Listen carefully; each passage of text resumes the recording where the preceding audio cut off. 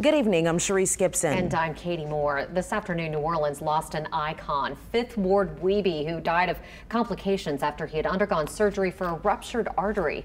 He was just 42 years old. Yeah, we knew him as 5th Ward Weebie. We all loved his music, but his family knew him as Jerome Cosey. He was a man who loved his family, he loved his son, and most importantly, he loved music. So he had everyone dancing on the dance floor, and I will tell you this, some of those dances we got in trouble for, from songs like Shake It Like a Dog, which came out when I was a kid. I know, shouldn't have danced to it, but I had a good time. You couldn't help it.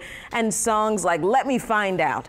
He even gave us a song that would sum up the feelings of all of us that were affected by Hurricane Katrina. Now, I can't see that song on television, not very family friendly, but he definitely made an impact on the bounce genre and most certainly made an impact on the city of New Orleans.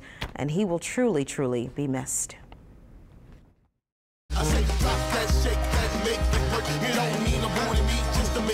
New Orleans has many cultural ambassadors, and 5th Ward Weebie, one of the originators of bounce music, was definitely one of them. Collaborating with musical legends from P.J. Morton to Snoop Dogg, his unique twist to bounce music attracted some of America's biggest stars, drawing them into a sound that was naturally New Orleans.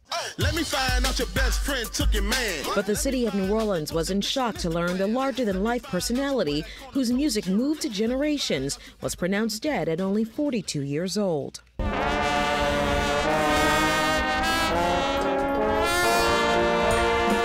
And those who knew and loved him and his music mourned, the only way we know how in New Orleans. Everything he touched, New Orleans loved it. I've been knowing about his music since being in high school. We played a bunch of his music, even in my college band, way out in Texas. Man, we're gonna miss him, for real. That's why we all out here. We're gonna cut up for Weebie. Within hours of learning of 5th Ward Weebie's death, the community poured into the streets in front of the Zulu Club. As the second line started and time went by, hundreds gathered, dancing in celebration of the man who would leave a lasting impression on the bounce genre.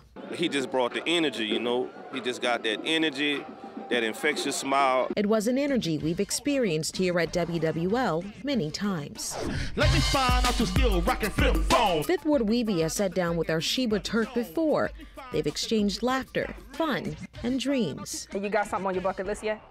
Yeah. That's TV deliverable? Yeah, I need to win a Grammy.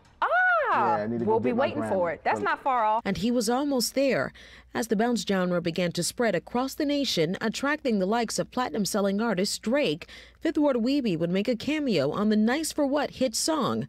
The song spent weeks at #1 on Billboard's Hot 100. New Orleans, we know how to take things and make the best out of them and do what we do. And while the city is hurting behind the loss of another New Orleans musical legend, it is making the best by remembering the smiles that he shared and the way he made us dance. And he most definitely made us dance. Many of you are reaching out on social media, including Mayor Latoya Cantrell here. She posted these pictures and even video dancing with 5th Ward Weebie online, saying that he was an iconic personality and a beloved friend who showed us how to move and how to love. Wendell Pierce posted his own tribute, calling him a true Wodie, if you know what that means, who stopped him in his tracks whenever he saw him. And Snoop Dogg posted this on his Instagram, saying, "Thank you for letting me rock with you. We most certainly love him. We cherish the memories that he left us with." And our own Sheba Turk had the honor of hanging out with him just last month for her segment, Another View, that was set to air next Thursday. We will still air it next week in his honor, along with a special tribute. Now, for continuing coverage on the tragic passing of 5th Ward Weebie, including second lines and funeral plans, just head on over to our website, WWLTV.com.